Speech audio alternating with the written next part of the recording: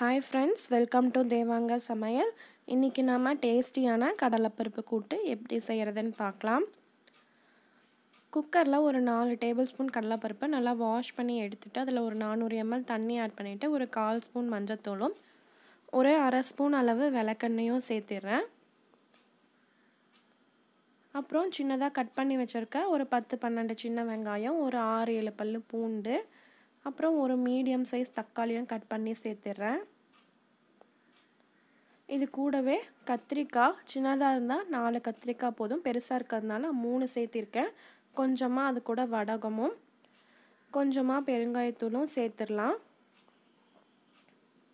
அப்புறம் இந்த கூட்டுக்கு தேவையான அளவு காரத்துக்காக நான் 3/4 ஸ்பூன் அளவு மிளகாத்தூளும் இந்த கூட்டுக்கு தேவையான அளவு உப்பும் சேர்த்துறேன். இது கூடயே நாம் குக்கிங் ஆயில் வந்து 1 டேபிள் ஸ்பூன் அளவு ஆட் பண்ணிவிட்டு கொஞ்சமாக கருவேப்பிலையும் சேர்த்து நல்லா மிக்ஸ் பண்ணி விட்டுட்டு மூடி போட்டு க்ளோஸ் பண்ணி ஒரு 4 விசில் விட்டு எடுத்துக்கிறேன். இப்போ வந்து நீங்கள் கடலைப்பருப்பு ஒரு 1/2 hour ஊற வச்சுருந்தீங்கன்னா நீங்கள் காயெல்லாம் போட்டுட்டு ஒரு விசில் விட்டால் கூட போதும். நான் இப்போ ஊற வைக்கலைங்கிறதுனால ஒரு 4 விசில் விட்டு எடுத்துக்கிறேன்.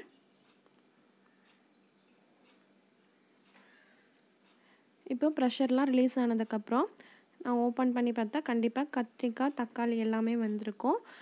கடலைப்பருப்பு எப்படி வெந்திருக்குன்னு பார்த்துக்கோங்க. வேகலைன்னா இன்னொரு விசில் விட்டுக்கோங்க. ரொம்ப குழஞ்ச மாதிரி வெந்திருக்கக்கூடாது. கரெக்டாக அது எல்லாமே தனித்தனியாக இருக்கணும். கடலைப்பருப்பு நசுக்கி பார்த்தா நசுங்கணும், அந்த மாதிரி அளவு வெந்திருக்கணும். வேகலைன்னா இன்னொரு விசில் விட்டுக்கோங்க. சப்போஸ் ரொம்ப வெந்துருச்சுன்னா நெக்ஸ்ட் டைம் பண்ணும்போது கரெக்ட் பண்ணிக்கோங்க. இது மாதிரி தனித்தனியாக இருக்கணும்.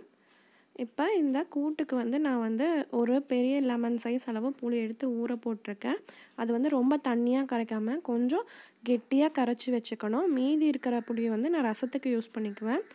இப்போ இதில் ஒரு கரண்டி புளி ஆட் பண்ணியிருக்கேன். நீங்கள் ஆட் பண்ணி டேஸ்ட் பண்ணி பார்த்துட்டு வேணும்னா ஒரு 1/4 கரண்டி புளி இன்னும் எக்ஸ்ட்ரா விட்டுக்கோங்க. அப்புறம் இதில் ஒரு 2 ஸ்பூன் அளவு கூட்டு பொடி யூஸ் பண்ணிக்கோங்க. கூட்டுத்தூள் ஆட் பண்ணிவிட்டு இதை நல்லா மிக்ஸ் பண்ணி விட்டுருங்க. மிக்ஸ் பண்ணி விட்டுட்டு நீங்கள் டேஸ்ட் பண்ணி பாருங்கள். உப்பு, காரம், புளி எல்லாமே கரெக்டாக இருக்கான்னு. கரெக்டாக இருந்ததுன்னா ஓகே, இல்லைன்னா இந்த ஸ்டேஜில் வந்து நீங்கள் ஆட் பண்ணிக்கலாம். ஆட் பண்ணிவிட்டு இந்த வந்து கூட்டு வந்து இப்போ இந்த கன்சிஸ்டன்சியில் இருக்குது. இப்போ வந்து கூட்டு பொடியும் புளியும் ஆட் பண்ணியிருக்கோம். அதோட பச்சை வாசனை போகிற வரைக்கும் இந்த கூட்டு ரொம்ப கெட்டியாகிடும். ஸோ ஆனால் அந்த வாசனை அப்படியே தான் இருக்கும். ஸோ இது கூட நான் வந்து ஒரு 2 கரண்டி அளவு தண்ணி ஆட் பண்ணிக்கிறேன். தண்ணி ஆட் பண்ணிவிட்டு இதை நல்லா கலந்து விட்டுறலாம். பாருங்கள், இந்த கன்சிஸ்டன்சியில் இருந்தால் ஒரு 5 நிமிஷம் இதை நல்லா கொதிக்க வைக்கணும். கொதித்ததுக்கப்புறம் நம்ம அந்த வாசனை எல்லாமே நம்மளுக்கு போயிடும். கூட்டும் கரெக்டான கன்சிஸ்டன்சியில் இருக்கும். நான் வைக்கிற கூட்டு எப்போவுமே கொஞ்சம் கெட்டியாக தான் வைப்பேன். உங்களுக்கு கொஞ்சம் மீடியம் கன்சிஸ்டன்சியில் வேணும்னா நீங்கள் இன்னும் கூட கொஞ்சம் தண்ணி ஆட் பண்ணிக்கலாம். இப்போது 5 நிமிஷத்துக்கு அப்புறம் நம்ம இந்த கூட்டை தாளிச்சிடலாம். தாளிக்கிறதுக்கு தாளிக்கிற கரண்டி வச்சுட்டு அதில் தேவையான அளவு எண்ணெய் சேர்த்துருங்க. எண்ணெய் ஹீட் ஆனதுக்கப்புறம் அதில் கடுகு, உளுத்தம்பருப்பு, கடலைப்பருப்பு, அப்புறம் கொஞ்சமாக வடகமும் ஒரு கொத்து கருவேப்பிலையும் போட்டிருக்கேன். நான் பெருங்காயம் ஆட் பண்ண மறந்துட்டேன். நீங்கள் கண்டிப்பாக பெருங்காயம் ஆட் பண்ணிக்கோங்க. ஆட் பண்ணிவிட்டு இந்த தாளிப்பு எடுத்து கூட்டில் மிக்ஸ் பண்ணிவிட்டு இதை நல்லா கலந்து விட்டுடலாம். பாருங்கள், இந்த மாதிரி கன்சிஸ்டன்சியில் தான் நான் வைக்கிற கூட்டு இருக்கும். நீங்கள் கொஞ்சம் மீடியமாக வேணும்னா நீங்கள் தண்ணி ஆட் பண்ணும்போது கொஞ்சம் சேர்த்து ஆட் பண்ணிக்கோங்க. இது வந்து வீக்லி ஒன்ஸ் நான் வந்து இந்த மாதிரி கூட்டு செய்வோம்.